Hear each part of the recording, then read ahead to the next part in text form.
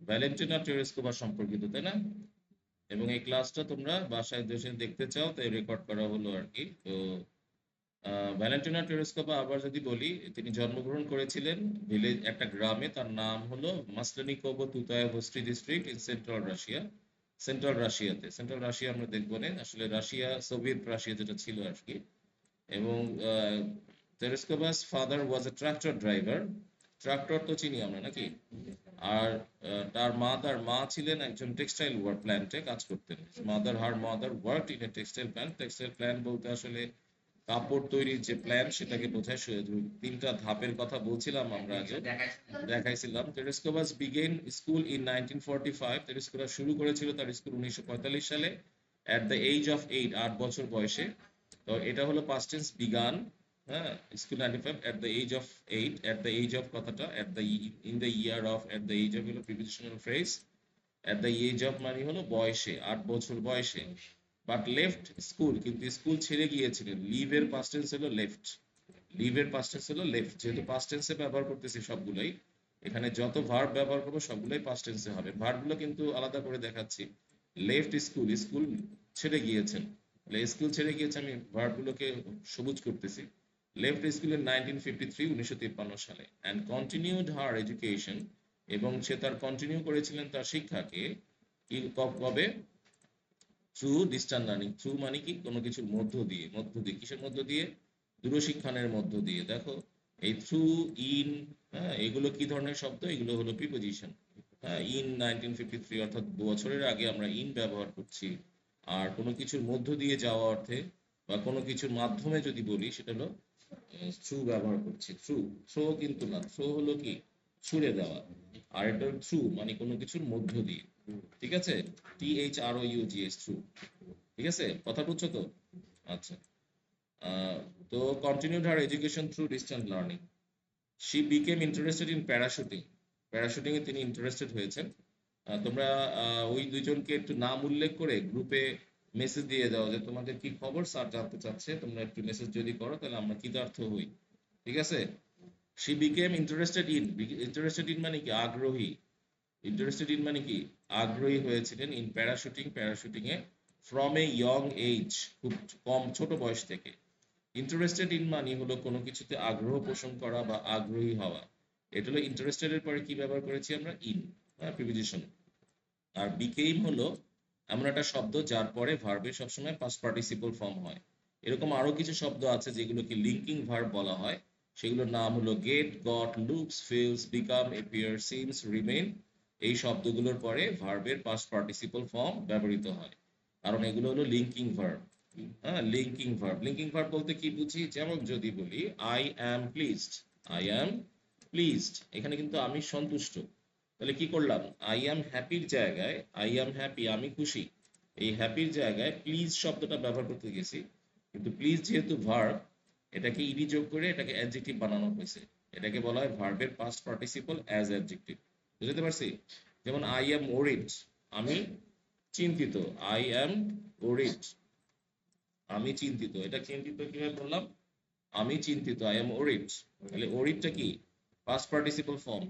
এই past participle ফর্মটা কিভাবে হলো? ভি3 ব্যবহার করলাম। তাহলে এই অ্যাম এর জায়গায় আরো কিছু শব্দ অ্যাম ইজ আর ছাড়াও আছে যেগুলো লিঙ্কিং ভার্ব হিসেবে ব্যবহৃত হয়। সেগুলোর নাম হলো gate, goat, looks, feels, become, appear, seems, remain. এই কথাগুলো মনে রাখবো। Get, got, looks, feels, become, appear, seems, remain. He seems happy. He seems pleased. He seems worried. He looks worried. He feels satisfied. I got pleased. He got worried. হ্যাঁ, এগুলো ব্যবহার করা যায় একই অর্থে। এমন বিকাম একটা শব্দ, যেমন এই যে বিকাম এর পাস্ট টেন্স হলো বিকেম। তাহলে হি বিকেম ইন্টারেস্টেড ইন, তিনি আগ্রহী হন। কিসে আগ্রহী হন? প্যারাশুটিং। যেহেতু পিছনে প্রিপোজিশন আছে, ভার্বের সাথে কিছু করেছি আমরা আইএনজি। কারণটা কি? এই প্রিপোজিশনের পরে নাউন বসে। আমি প্যারাশুট শব্দটা ছিল প্যারাশুটিং, আইএনজি যোগ করেছি। Parachuting from a young age, খুবই ছোট বয়স থেকে। অ্যান্ড ট্রেন ইন, আবার কি কি বললাম? ইন্টারেস্টেড ইন, এবার দিয়েছি ট্রেন ইন মানে কি? কি লাভ করেছেন? প্রশিক্ষণ লাভ করেছেন। কিসের প্রশিক্ষণ লাভ করেছেন? স্কাই ডাইভিং এ। হ্যাঁ, কোথায়? At the local arrow club. Local arrow club বলতে বোঝায় স্থানীয় যে ক্লাব থাকে। আমাদের দেশে যেমন ক্লাব আছে, হ্যাঁ, সেরকম ওদের অ্যারো ক্লাব আছে। অ্যারো ক্লাব বলতে মানে শূন্যে প্যারাশুট করার জন্য তারা একটা ক্লাব তৈরি করেছে, সবাই মিলে একসাথে প্যারাশুটিং করে। এই প্যারাশুটিংদের বাংলাদেশে অ্যারো ক্লাব আছে, কিন্তু খুব অ্যাভেলেবল না আর কি। এবং খুবই লোকাল অ্যারো ক্লাব, জাগরণী ক্লাব, হ্যাঁ, নেতাজি ক্লাব, এগুলোকে বলা হয় অ্যারো ক্লাব। অ্যারো ক্লাব বলতে আসলে এয়ার ফ্লাইং ক্লাব বলা যায় যেটাকে। হ্যাঁ, এটা হলো এয়ার ফ্লাইং ক্লাব বলা হয়। হ্যাঁ, তো এরকম অ্যারো ক্লাবগুলো কি করে বেসিক্যালি, এরা বিভিন্ন জায়গায়, এই যে অ্যারো ক্লাব বলে এগুলোকে, এবং এগুলো বিভিন্ন জায়গায় তারা বিভিন্ন ওড়াউড়ির কাজ করে আর কি, বুঝছো তো? তরুণ সংঘ যারা আসলে আকাশে ওড়ার কাজ করে, যেমন উইলভার রাইট, অলভিন রাইট, দুইজন যারা প্রথম বিমান উড়িয়েছিল, এরকম অনেক অ্যারো ক্লাব আছে। তবে এই যে বিভিন্ন রকম বিমান রেখে দিছে, অ্যারো ক্লাবের সদস্যরা এখানে এসে উড্ডয়ন করে এবং মজা করে। আকাশে ওড়াউড়ি করে, প্যারাশুটিং করে কেউ কেউ। ঠিক আছে, প্যারাশুটিং তো বোঝো নাকি? প্যারাশুটিং মানে হলো প্যারাশুট দিয়ে লাফ দিয়ে পড়া, এটাকে বলা হয় প্যারাশুটিং। প্যারাশুটিং, প্যারাশুটিং, প্যারাশুটিং না, প্যারাশুটিং নাকি? প্যারাশুট যেটাকে আমরা বলি, প্যারাশুট থেকে প্যারাশুটিং। তো যাই হোক, এগুলো হলো প্যারাশুটিং আমরা দেখতে পাচ্ছি। মানে প্যারাশুটের জন্য উপর থেকে লাফ দিয়ে পড়া হয় এবং তারপরে আকাশে ঘুরে বেড়ানোকে আমরা বলি কি, প্যারাশুটিং। তো এটা খুবই ডেঞ্জারাস এবং খুবই মজার একটা। হ্যাঁ, অবশ্যই আছে, কারণ কন্ট্রোল তাদের হাতেই থাকে এবং তারা জানে কোন জায়গায় পড়তে হবে।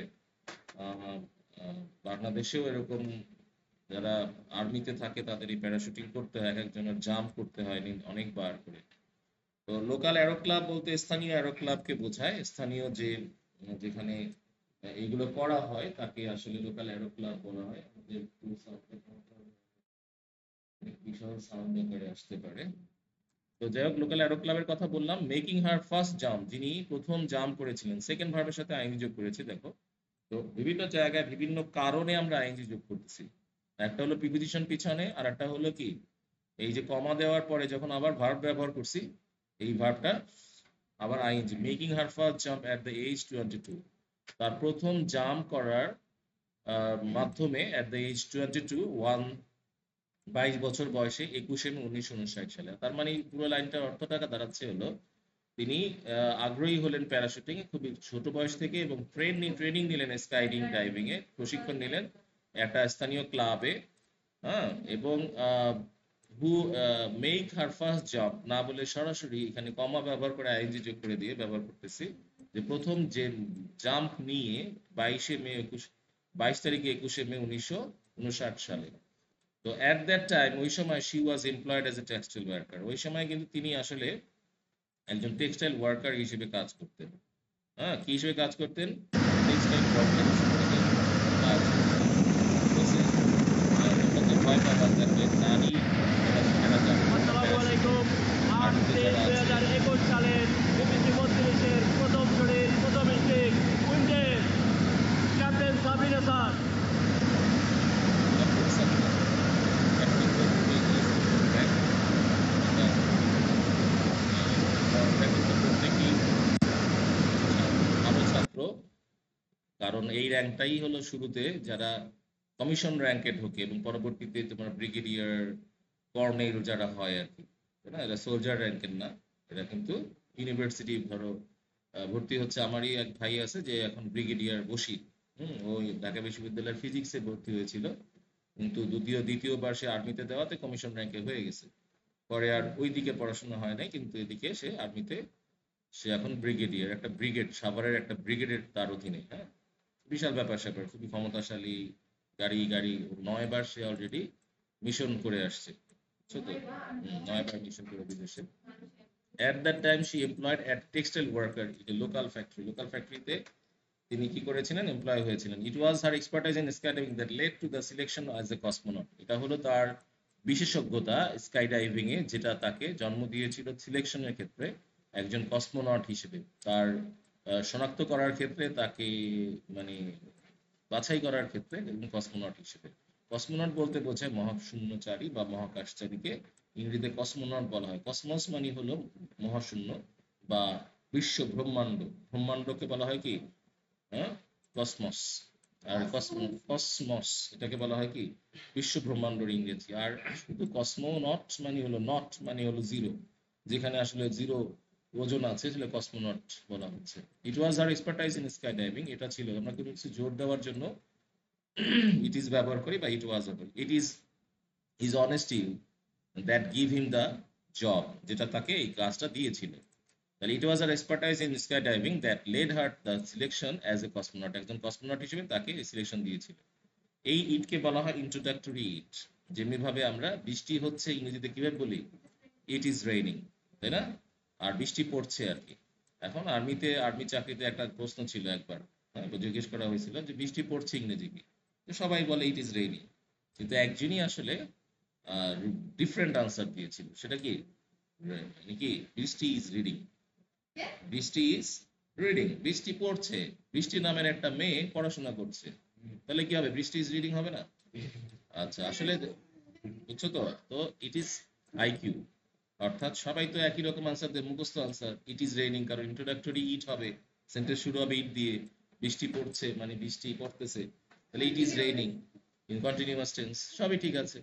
কিন্তু বৃষ্টি পড়ছে যে অর্থটা, শব্দটা, তার মধ্যে আসলে বৃষ্টি নামের একটা মেয়ে তো পড়াশোনা করতে পারে, তাকেও বলতে পারে বৃষ্টি পড়ছে, তাহলে বৃষ্টি ইজ রিডিং, তাই না? তাহলে সেটাই হলো আসল বিষয়, যে বেসিক্যালি ইফ ইউ হ্যাভ, হ্যাঁ, যেমন ওই ছোটবেলায় ছোট বাচ্চাদের যে প্রশ্নটা করে, যে তোমার 9টা পাখি দেখলা, একটা পাখিকে গুলি করে মেরে ফেললা, আর কয়টা পাখি থাকে? তো সবাই বলে 8টা পাখি থাকে। তো কারণ কি, সবার ধারণা যে গুলি করলে যদি অঙ্ক করে, যে আর 9টা পাখি যদি একটা পাখি গুলি করা হয়, তাহলে আর বাকি থেকে কত, 9টা থেকে একটা বাদ দিলেন, 8টা পাখি, কি সোজা আনসার। কিন্তু is it right? Practically, it is not right, because when you shoot a bird, all the bird will fly away, তাই না? সমস্ত পাখি কিন্তু চলে যাবে, তাহলে উত্তরটা কি হবে, একটা পাখিও থাকে না।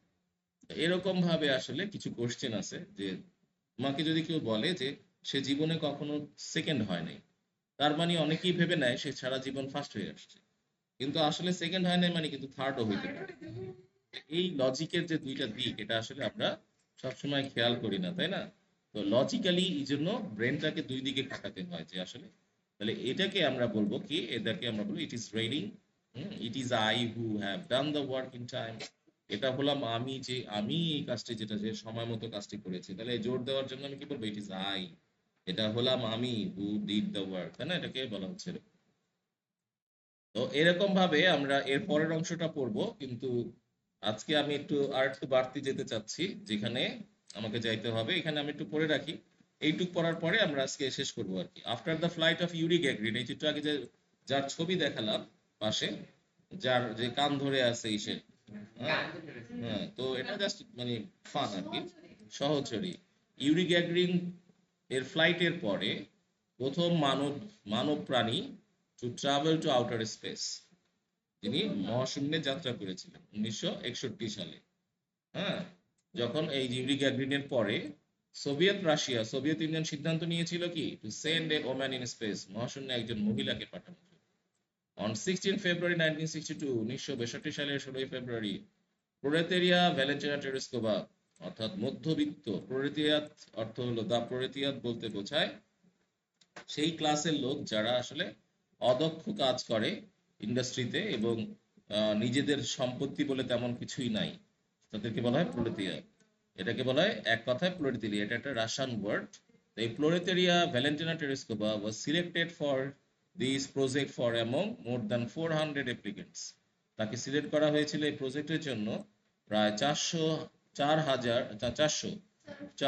অ্যাপ্লিকেন্টের মধ্যে। অ্যাপ্লিকেন্ট বলতে বোঝায় প্রার্থীর মধ্যে, অর্থাৎ যারা কি করেছিল, অ্যাপ্লিকেশন করেছিল, অর্থাৎ দরখাস্ত করেছিল, তাদের মধ্যে থেকে এই 400-র মধ্যে থেকে কাকে তো সিলেক্ট করা হয়েছিল, ভ্যালেন্টিনা টেরেস্কোভা, এবং সেটা তার পড়াশোনার জন্য না, তার শখের জন্য, যে শখটা তার আছে সেটা হলো স্কাই ডাইভিং এ। এর আগেই সে অলরেডি স্কাই শখের দাম কত টাকা দেখো। এবং এই তাকে কিন্তু, সে তো পড়াশোনা কি হয়েছিল কোন পর্যন্ত তা আমরা জানি, তাই না? তাহলে এটা কিন্তু আসলে মানুষের জীবনে শখই তাকে কোথায় নিয়ে যায়, সর্বোচ্চ জায়গায় নিয়ে যেতে পারে। আচ্ছা, এর পরের যেটা পড়বো, আমরা অনেকগুলো জিনিস পড়বো যেগুলোর সম্পর্কে আমাদের ধারণা নাই, সেটা একটু ধারণাটা এর পরের ক্লাসে আমরা নিব। যেতে হয়েছিল, have to, has to, had to, এই কথাগুলো আমরা পড়ার চেষ্টা করব। হ্যাড টু মানে যেতে হয়েছিল, করতে হয়েছিল, খেতে হয়েছিল। এই হ্যাভ টুর ব্যবহারও কিন্তু আমাদের কাছে এইখান থেকে আমরা পেতে পারি। এই যে have to, has to, had to এবং হ্যাড টু, এর অর্থ কি? কোনো কিছু বিষয়ে নিশ্চিত অবস্থা বা সার্টেনিটি, প্রয়োজনীয়তা এবং কোনো কিছুর বাধ্যবাধকতা, এই তিনটা জিনিস আমরা have to, has to, have got to এবং হ্যাড টু দিয়ে প্রকাশ করি। মনে থাকবে তো কথাটা? তাহলে এই তিনটা কি কি, যেমন সার্টেনিটি বলতে হ্যাজ টু, নেসেসিটি বলতেও হ্যাজ টু বা হ্যাভ টু, আর অব্লিগেশন বলতেও হ্যাভ টু ব্যবহার করা। অব্লিগেশন মানে বাধ্যবাধকতা, বুঝছো তো? যেমন তোমাকে যদি বলি your answer has to B correct, তোমার আনসার অবশ্যই নিশ্চিতভাবেই কারেক্ট হইতে হবে, তাহলে এটাকে হ্যাভ টু, হ্যাজ টু ব্যবহার করলাম। আবার the soup has to B stirred continuously to prevent burning, স্যুপটাকে যখন বানাচ্ছ, স্যুপ বানানো চেনো তো? স্যুপ, এই স্যুপ যখন বানাইতেছো এটাকে সবসময় নাড়াতে হবে যাতে এটা পুড়ে না যায়, তলায় পুড়ে না যায়, তাহলে এটাকে নেসেসিটি বলা হয়। আর অব্লিগেশন বা বাধ্যবাধকতা বলতে বলতে পারি দে they have to leave early, তাকে অবশ্যই আগে আগে যেতে হবে, মানে এটা তাকে অব্লিগেশন বা বাধ্যবাধকতা রয়েছে। তাহলে এখানেও কিন্তু তেরেস্কোবাকে যেতে হয়েছিল পাস্ট টেন্সে, undergo A series of trading, কিসের ভিতর দিয়ে যেতে হয়েছিল? অনেকগুলো ট্রেডিং এর মধ্য দিয়ে যেতে হয়েছিল। আন্ডারগো বলতে বোঝায় কোনো কিছুর অবস্থার মধ্য দিয়ে যাওয়া, কোনো অবস্থার মধ্য দিয়ে যাওয়া। I have to undergo হার্ডেল in my all through my life, আমাকে সারা জীবন প্রচুর কষ্টের মধ্য দিয়ে অতিক্রম করতে হয়েছে। ঠিক আছে? তো আন্ডারগো সিরিজ অফ ট্রেনিং, টেরেস্কোবাকে কি করতে হয়েছিল? এক সিরিজ মানে পর্যায়ক্রমিক কিছু ট্রেনিং এর মধ্যে দিয়ে যেতে হয়েছিল, যেটা তার মধ্যে ইনক্লুডেড, যার মধ্যে সন্নিহিত আছে, নিহিত আছে ওয়েটলেসনেস, ওয়েটলেস ফ্লাইট মানে কি ওই একটু আগে দেখালাম, ওজনহীন উড্ডয়ন, আইসোলেশন টেস্ট মানে আলাদা, স্বতন্ত্র, নিঃসঙ্গ জীবনযাপন, অর্থাৎ কি একটা জায়গায় ফেলে দেওয়া আসা, বা যেমন কমান্ডো ট্রেনিং আছে, ওই যে আমি যে যার কথা বললাম উনি কিন্তু কমান্ডো ট্রেনিং প্রাপ্ত, অর্থাৎ কমান্ডোদের আলাদা করে ট্রেনিং দেওয়া হয়, যারা আর্মিদের মধ্যে সবচেয়ে ভালো তাদেরকে আবার আহ, শরীরের বিভিন্ন জায়গায় যাতে তারা সার্ভাইভ করতে পারে সেই জন্য তাদেরকে ট্রেনিং দেওয়া হয় কমান্ডো ট্রেনিং। কমান্ডো ট্রেনিং এর একটা পার্ট কিন্তু আইসোলেশন টেস্ট, অর্থাৎ তোমার একটা জঙ্গলে, ধরো সাতটার শহর বা কোনো একটা জঙ্গলে তোমাকে ফেলে দিয়ে আসা হবে। হ্যাঁ, ধরো 1 মাসের জন্য ফেলে দিয়ে আসা হবে, এই 1 মাস তোমাকে সার্ভাইভ করতে হবে উইদাউট ফুড, উইদাউট এনিথিং। তোমাকে কিচ্ছু দেওয়া হবে না, তোমার কিছু বেসিক বেসিক কিছু জিনিসপত্র দেওয়া হবে, হয়তো মশার কামড়, সাপের কামড়, এগুলোর জন্য কিছু মেডিসিন হয়তো তোমাকে দেওয়া হবে, কিন্তু তোমাকে খাবার দেওয়া হবে না, কারণ তোমাকে কালেক্ট করতে হবে খাবার, এবং সেই খাবার কালেক্ট করে you have to survive there somehow. হ্যাঁ, সেই ধরনের টেস্টটা কি বলা হয়? Isolation test. হ্যাঁ, centrifuge test,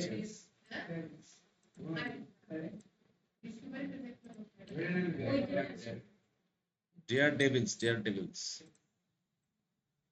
centrifuge test and rocket theory মানে রকেটের উপরে, এবং স্পেসশিপ ইঞ্জিনিয়ারিং, স্পেসক্রাফট ইঞ্জিনিয়ারিং, অর্থাৎ মহাশূন্যের যে যন্ত্রপাতি রয়েছে বা মহাশূন্য যান রয়েছে, সেই যানের উপরে যে ইঞ্জিনিয়ারিং করা হয় সেটাকে বলে স্পেসশিপ ইঞ্জিনিয়ারিং। এটা করানো হয়েছে এবং 120টা প্যারাশুট জাম্প তাকে করতে হয়েছে। পাইলট ট্রেনিং দিতে হয়েছে বিগ 15 UTI জেট বিমানের, জেট ফাইটার বিমানের, বুঝছো, যেটা বাংলাদেশ কিনেছে MiG-29।